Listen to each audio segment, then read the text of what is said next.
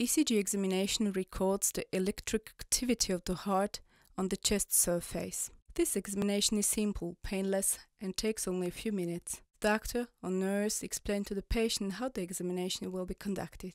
The patients need not be fasting. They may eat and take their usual medications. The patient has to prepare for the examination. Take out from his pockets all metal objects, coins, keys, cell phone, undress to the waist and slip off. Women must take off their bras. The patients can leave on their belts and trousers.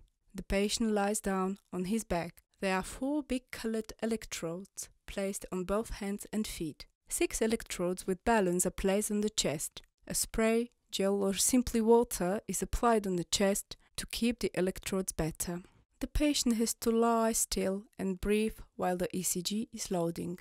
It's not necessary to retain the breath.